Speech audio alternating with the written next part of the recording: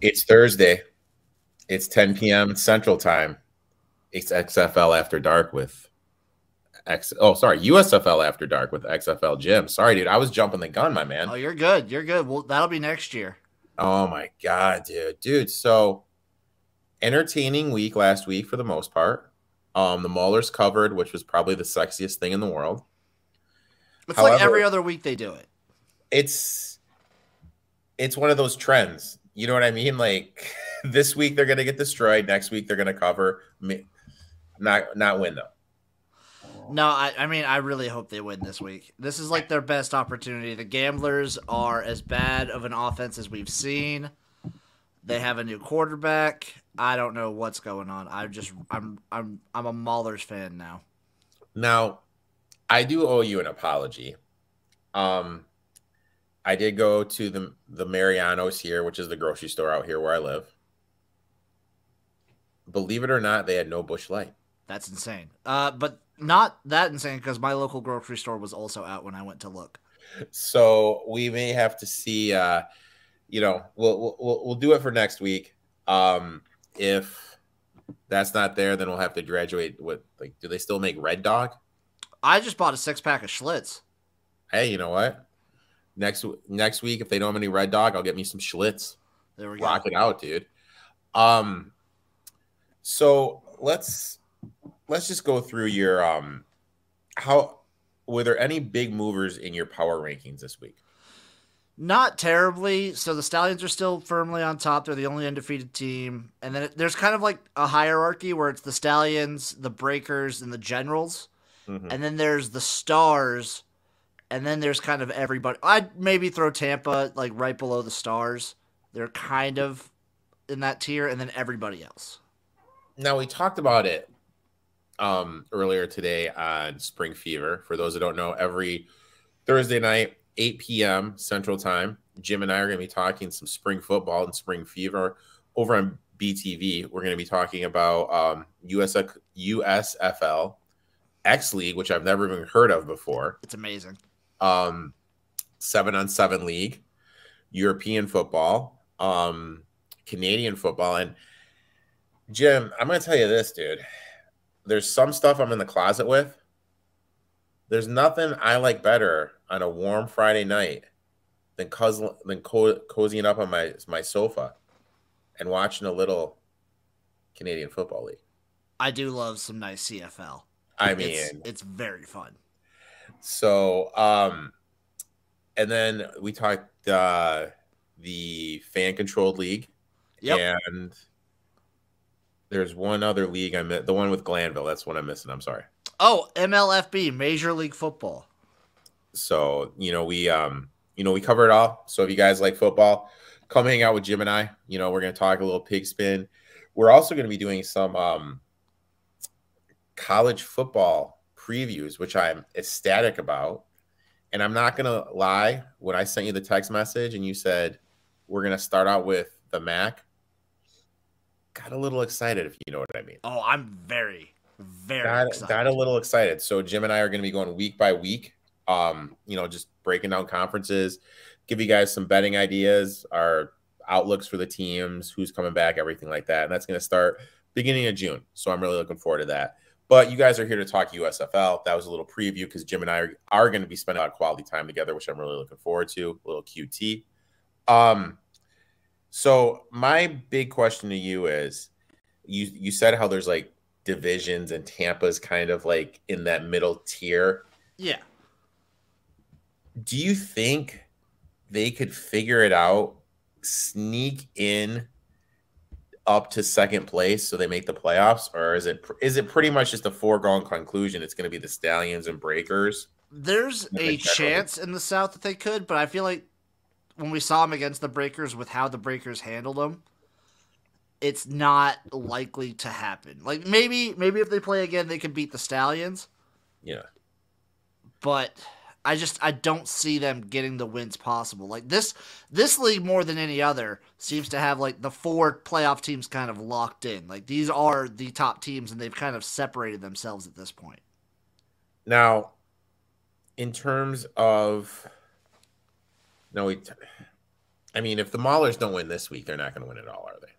I think they play the Gamblers one more time. I think everybody Okay. plays each other twice. I'm not exactly sure because there's only 10 weeks. Yeah. There's always a chance. I have to hope. I have to pray. Can you, off the top of your head,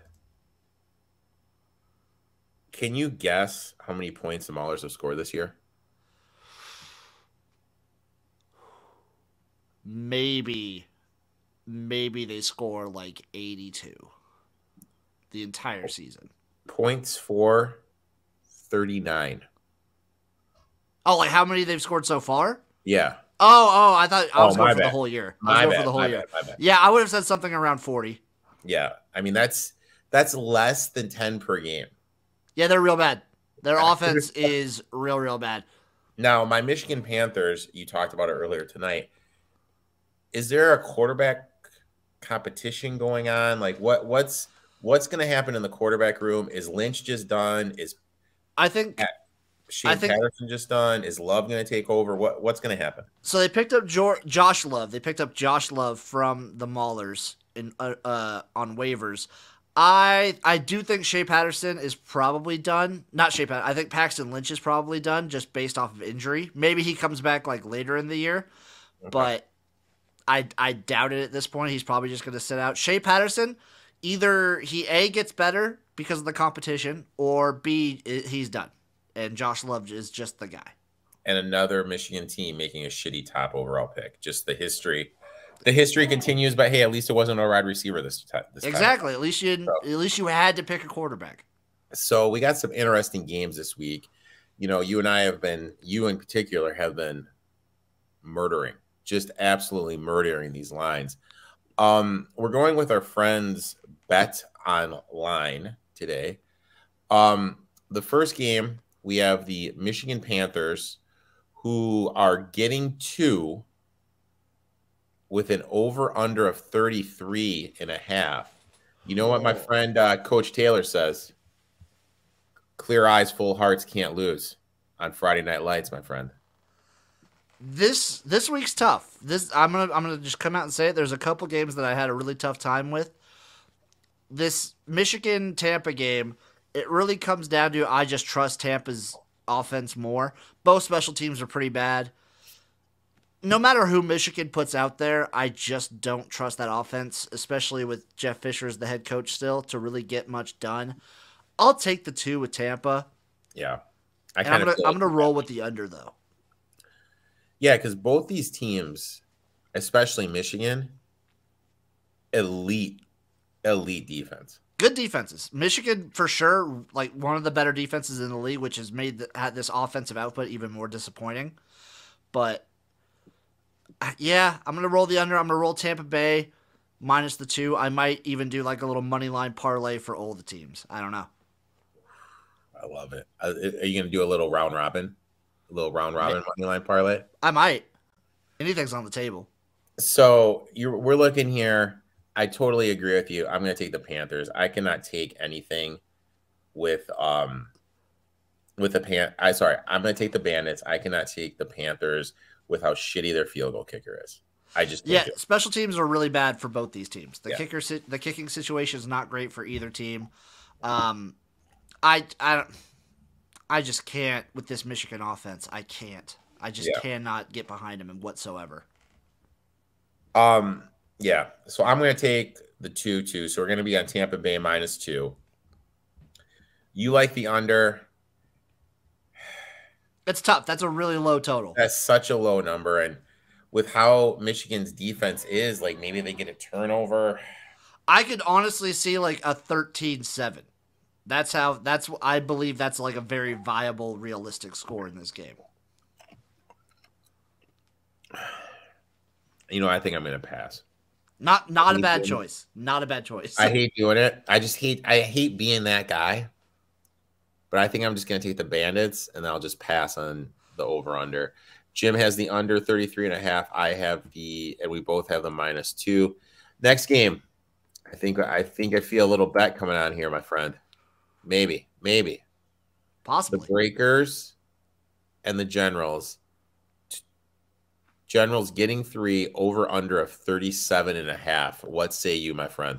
I have flip-flopped on this all week. This is just like the last one. This is a hard spread. This is a very hard one. These are both pretty good teams. I'm going to roll with the Breakers minus the 3. I think Kyle Sloter is getting better every week. I think that injury's kind of healing up. I think he had his worst game last week, so they're primed for a good bounce back. He had like way more turnovers than what we're used to. The only thing that kind of makes me hesitant is this Generals' run defense is the best in the league, and their run offense is also the best in the league. And what we've seen is teams that can rush and defend the rush are really, really, really good. There's value on that Generals money line, but I'm going to take the Breakers minus the 3. I think they're the better all-around team, and I like their kicking situation a hell of a lot better. We have our first disagreement of the show, and this is going to be the Busch Light bet number 2 or Schlitz, whatever it is. I'm going with the Generals plus the 3. I like the running game. I think they're going to play the mobile quarterback whose name I'm spacing on off the top. DeAndre Johnson, baby. Yep. I think they're going to play him a lot more this game. I don't know. Mike Riley's done the dual quarterback thing every week. He consistently says he's going to do it throughout the season. At this point, I'm trusting him at his word. I'm going to take the 3. I like for the points you said, because good run defense, good run game. I can't fault you. This could be like a 1-point game. I just think the Breakers are definitively, in my opinion, the most talented team. And I think they're going to, throughout the season, they're going to prove that. Over under 37. I think this gets a little pass heavy for the Breakers. I'm going to roll with the over here. I like the over here too. Because I think the Breakers are going to be able to move the ball through the air. Excuse me. And the Generals are going to be able to move the ball on the ground. So yeah, I like the Generals. Jim likes the Breakers. We both have the over 37.5. Next game. Whew. Sitting at 5.5. We got the Stallions against the Stars. Over under 36. And I'm going to say it right now. I'm taking the Stars. You know what? I feel like these numbers shouldn't be this big. No, 5.5 is insane to me. I think the Stallions win, but the Stars cover the plus 5.5, and I'm also going to roll with the over. I think I've taken the over in every Stars game so far. I'm going to stick with that. Their defense is not fantastic. The Stallions can always have like a second half surge, like they've done many, many times. And I think this gets pointsy. Both defenses not fantastic. Both passing games pretty good, and the Stallions just have something magical about them. I'm going to take the Stallions to win, but the Stars cover that 5.5. Now, my question is this: is that quarterback Jahir Smith? Did I say that right? Jamar Smith. Jamar Smith. Is he going to play with his undisclosed illness? I think so. I think I read something that he's been practicing this last week, so I think he plays. I think even with Alex Magoo out there, I'm going to just keep calling him Magoo. I think even with him out there, they could still have a second half surge and get the win. That home field advantage is something else. Yeah, because I mean they're the only team that plays with a crowd. Yeah, and it's a huge advantage. And like you said, you made a great point. When they do go up to Canton, Ohio, the Stallions are going to have that home crowd. You know, going to be a great time to fade them and play the other team on the money line. I'm gonna take the Stars here. It looks like we're gonna have 2 Busch Light bets this week. No, I'm on the Stars. I'm on the Stars. Are you on the Stars to win outright? I'm on the plus 5.5 for sure. My bad. This screams over to me. Yeah, I'm over City. I've taken the over in every single Stars game, and that trend is not stopping this week. Now, this is when old Uncle Rico is getting juicy. I'm taking the Maulers plus the 5.5. You know what? I'm taking the plus 210 too. Give it to me. I'm doing both of those as well. This is the Maulers' best chance to win this entire season. The Houston Gamblers look lost. That offense was the worst offense of the week last week. My only worry is the Maulers on odd weeks. They just don't perform. They just don't show up. They don't show up. I think they're gonna stick with Kyle Lauletta, D2 legend Kyle Lauletta out there at quarterback. I think the Maulers can cover this easily. Now, in terms of your coach rankings, are these the 2 worst coaches in the league right here? Maybe. I think Jeff Fisher's got to be up there too. He's really bad. Kevin Sumlin, I don't know. We expect him to have a way better offense, and it's just not showing. It's not out there on the field. I would say they're definitely bottom 3, bottom 4. They're like bottom half for sure. And Kirby Wilson especially just seems way over his head. Now, remember when Sumlin was at A&M and everyone thought he was the next offensive genius? Yeah, the good old I days. do remember that. And then they never won more than like 9 games. The good old days. The good oold days. So, just to review for everybody. I'm on the under in that game too. Under 34, lock that up. Oh, you're taking the under. Oh, yeah. My fault. My bad. So, you got the under, the +5, and the money line. Yeah, I'll take the money line on that. I need the win here because I don't know where another one might come. So, let's do this. The Maulers win. We're going to order some Maulers gear. Okay. Maulers straight up win. We're going to take our winnings. We're going to order some Maulers gear. Here, we're both taking the Stars plus the 5.5, and then we're taking the over 36. I like both those a lot. There's value in that money line too. If you like the Stars quite a bit, I just don't see a team beating the Stallions at home. Now, here is where we have our disagreement of the week. I'm taking the +3. Jim is taking the -3. And we're both going to be on the over of 37.5. Oh, yeah. Here, I am passing. I'm using my pass of the week. Jim is taking the under 33.5. And we're both taking the -2. Yes, sir. That is what we're doing for USFL this week. Excuse me. If you want to get cheeky, and it's a very distinct possibility, you could take like all the dogs on the money line, and that wouldn't be a bad move either, though. Like a lot of these games are really close. So you know what? If you were to take all the dogs, let's just get a little juicy with it. Oh. Oh.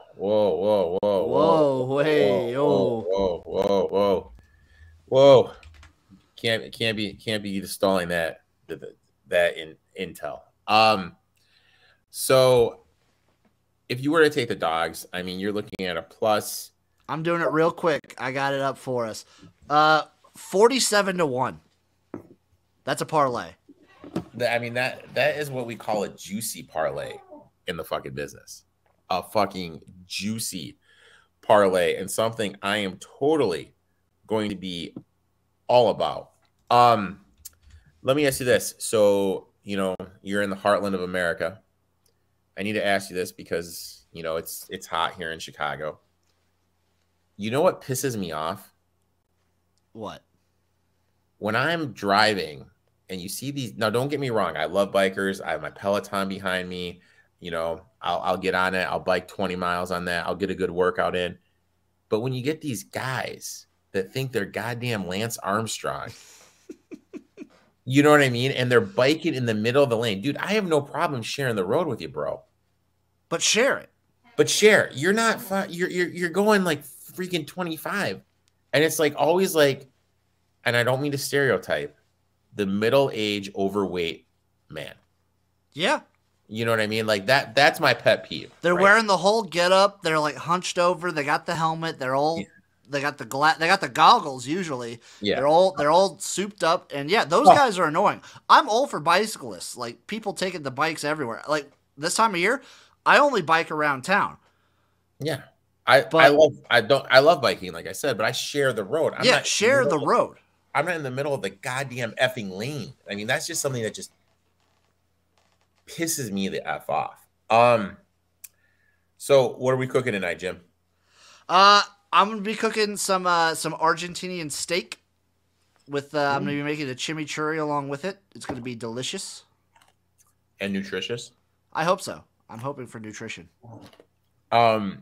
So like I said before this, Jim and I are on BTV doing Spring Fever, talking about spring football leagues. Jim, you have the gymnasium over the weekend, which is great. You give a recap of the XFL. Jesus, I'm so excited for that. The USFL, everything going on this week. I believe you guys are going to be jumping into your team by team breakdown. What team are you starting with first? So we've done all of our. So the USFL, we're doing the weekly recaps, but we're also breaking down every single game of every single week of college football and the NFL. Now with the NFL schedule out. So we already did week 0 of college football. So now we're lining up week 1s of the NFL and college football together. Every single game, every single week for both leagues. So, and then because you do a lot, man. What other stuff you have planned? So I got that. I do a podcast with these guys from LA called Sports Hole. We just talk about the most random, crazy shit. I just discovered POR Wrestling. I'm trying to get in contact with these guys who do backyard deathmatch wrestling. That's awesome. I want to get in depth with them. And then I got my USFL preview show where I go through all the spreads again, the final day spreads every Friday, and then I also set up a DraftKings lineup because they're partnered with DraftKings. You could set a USFL DraftKings lineup, and then I got my USFL recaps every Tuesday. I recap the whole week. Now, you mentioned the NFL schedule. I don't know if you got a chance to take a look. What are your Dolphins going? I haven't actually looked at it yet, but I'm just going to flat out say I don't care what the Dolphins go. They're going to make the playoffs. They have to make the playoffs. You know what? I mean, I'm looking at it right now. New England at home, at Baltimore, Bills at home, at Bengals, at Jets, home against the Vikings. I'm calling 1-5 to start the season. I'm calling 2. I'm calling 2-5. They always somehow beat the Patriots. It's weird. Yeah, it is a little funky. It is. Oh, they play at the Bears, dude. Maybe old Uncle Jim will have to come out and hang out with old Uncle Rico up in Chicago, dude. I don't know if Chicago can handle me and you tearing the city up, though. I don't know if they could. It'd be fun though. It would be a good time. Jim, thanks for coming on, my man. Always a pleasure. Look forward to talking to you next week. Make sure you guys are following Jim at XFL Jim on Twitch, Instagram. Everywhere. YouTube, Twitch, Instagram, TikTok, Facebook, all over. Twitter. MySpace. That's AOL.com, everything. All right, man. We'll talk next week, brother. Hell yeah.